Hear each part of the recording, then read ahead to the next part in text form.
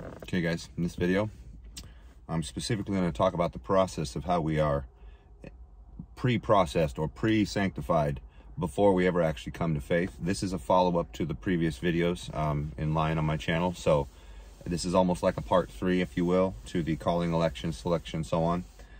Just going to get right into it. Won't be very long, but it is good to know. It's awesome. It totally explains how, if you've ever been, and I can speak to this very much, even if you've been in a life of sin, and it just seems as though magically everything worked out just perfectly so that you could actually follow him and get into the life he has for you.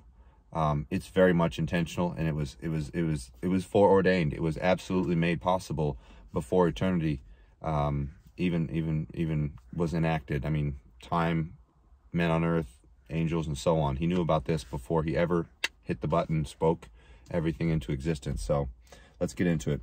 So as we have seen in the past, covered in those videos I just released, sanctification in the plan of God is a threefold process wherein a person is set apart to God, removed from the realm of the profane, and entered into the realm of the holy, from the power of darkness into the kingdom of his dear Son. That is a paraphrase of Colossians 1:13, by the way. The first phase, salvation, enters the new believer into union with Christ. We become one with him, holy, sanctified, saints, by our way of our position in Jesus Christ.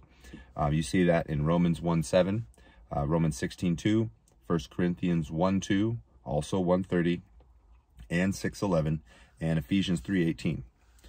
After salvation, the process of sanctification, see my videos on sanctification, continues as we draw ever closer to God and farther away from the world through our adherence to the truth of the word, becoming more like our Savior in terms of our behavior as we mature spiritually.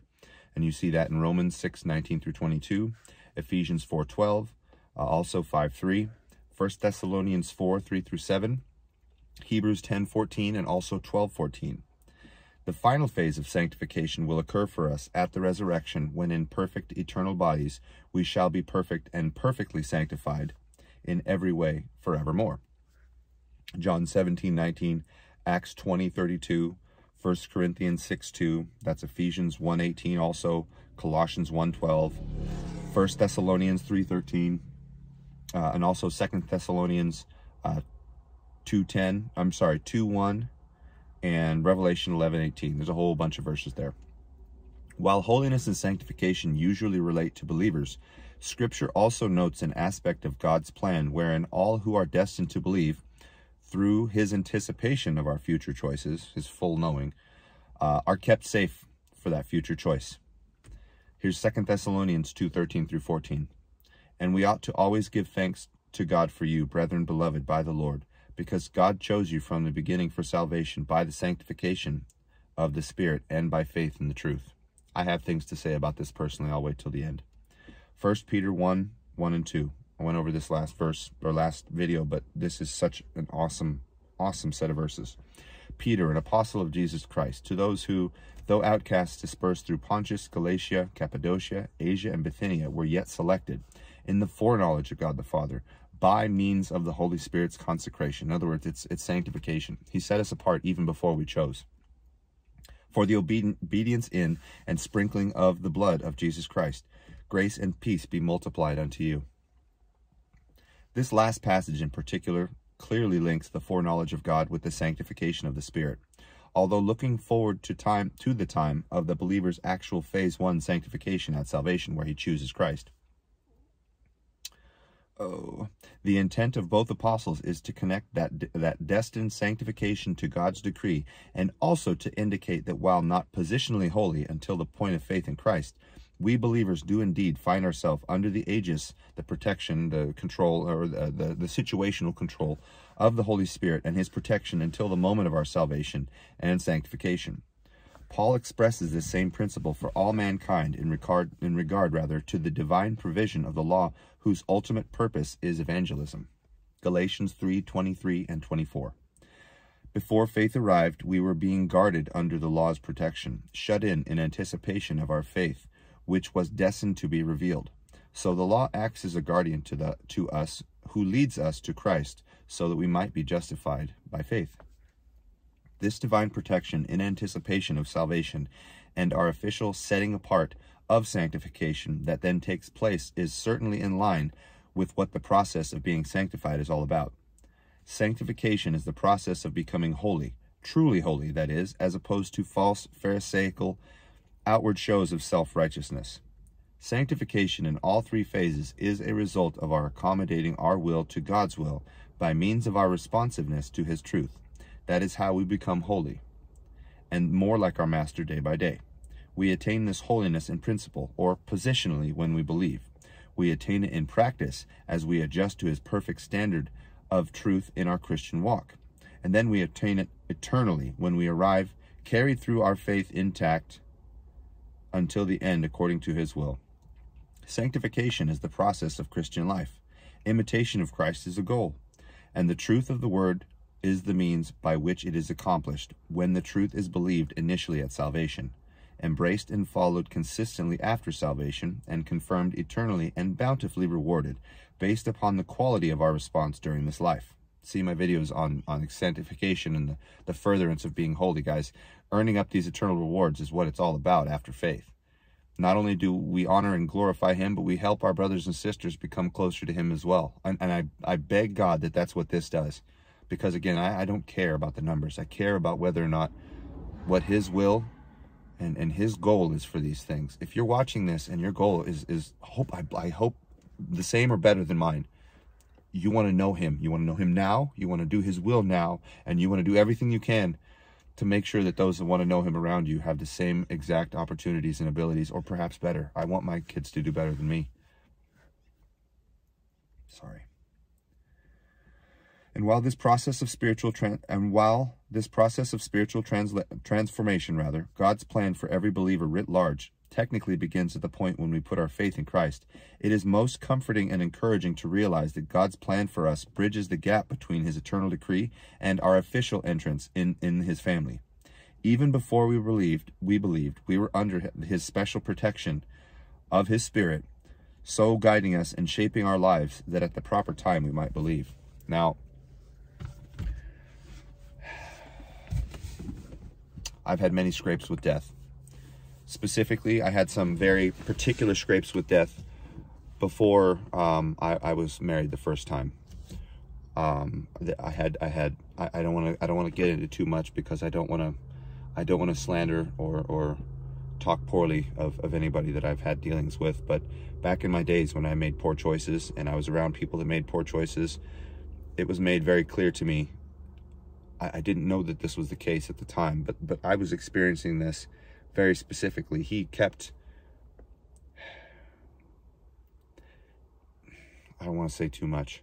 He kept certain diseases and certain circumstances that came from bad decisions made by myself and by others I was involved in from ever actually coming in contact with me.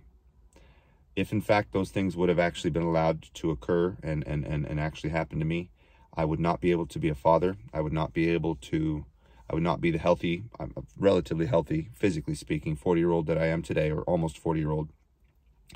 And I don't think I would have been able to do any of these things that I do today. I am not alone in this. I know many of you can probably look back in your life and go, wow, I did a lot of crap. How did I end up here? I just explained how. I didn't explain it. I just pointed out how the Bible explains how. We are literally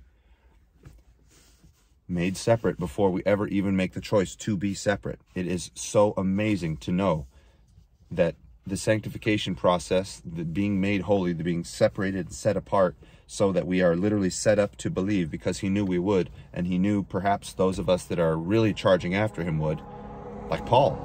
Paul, by all means, deserved to be blasted off the earth for his evil, but man, oh man, it didn't happen. He set us apart. I wouldn't have had my first son, and although the whole situation blew up in my face and I lost my first wife, if it wasn't for his protecting of everybody involved, that whole situation never would have come about. I never would have been able to meet my current wife. I never would have been able to have the 7 children we have. They're awesome people. There's so many things that he did, and it's going to make me cry if I think too hard about it, guys. But the truth is we are looked out for eternally. What truly saddens me when I think about this is the seed on the rock. You know, if he went out of his way to make sure that those people ended up saved too, He did that knowing full well that they would leave him. How much love does he have for us, people? It's so mind-boggling. We need to keep these things close to our chest and truly maybe ask him to reveal a little bit of that to us so that we can have some understanding as to how he loves us. I don't think we're going to know until we see him and we have those new bodies just how much he protected us from the evils, disgusting things of this world. But he did. He absolutely did. He is the bulwark against all the evil and nonsense here. Anything that we do that we think is protecting ourselves really has nothing to do with that spirit. It is him. If anything ever is successful, it's him. If anything works out in our favor, even if it seemed wrong and stupid at the time, it's him. He is the only one that has made sure of these things. And I can't put the point across hard enough, but I can't also deny that I haven't lived this and know this firsthand, just how much he stopped the stupid evil that I would have brought upon myself or that others would have brought into my life by my interacting with them. So I'm thankful. I'm gracious. I'm gracious. That's not the right word. I am aware of just how blessed on some level, not completely, obviously we're not there yet, just how much he reaches out of eternity and takes care of us. And I hope you guys do know this too. The love, the actual care, the actual making us holy and separate from this place. It is beyond magic. Anyway, I'm not going to go on too much longer. Please be aware of your blessings. If you don't know how much he looked out for you, if you don't know, maybe I don't know, maybe ask for a little bit of revealing. It's a wonderful thing. You know, I'm not in a position right now where I'm very happy with what's going on, but it all seems to be clearly a test. But I can also look back and see that every single time something horrible came my way, that he took care of it. And if you guys would you please pray that I can keep this up? This is my dream. This truly is my dream. I wanted to be a pastor so bad. I get the feeling now, looking back, he kept me from it, because the whole pastorate, and with quotes, is perverted, and I could never have been a part of that, and I get it now. Anyway, guys, comment down below. Let me know what you think. This stuff is amazing. This is truly mind-boggling. It's all mind-boggling, but this is one where it's like, he even did it back when we were being stupid sinners. How much he loves us. Hit the bell, guys. Please share this. Please ponder this. This is big.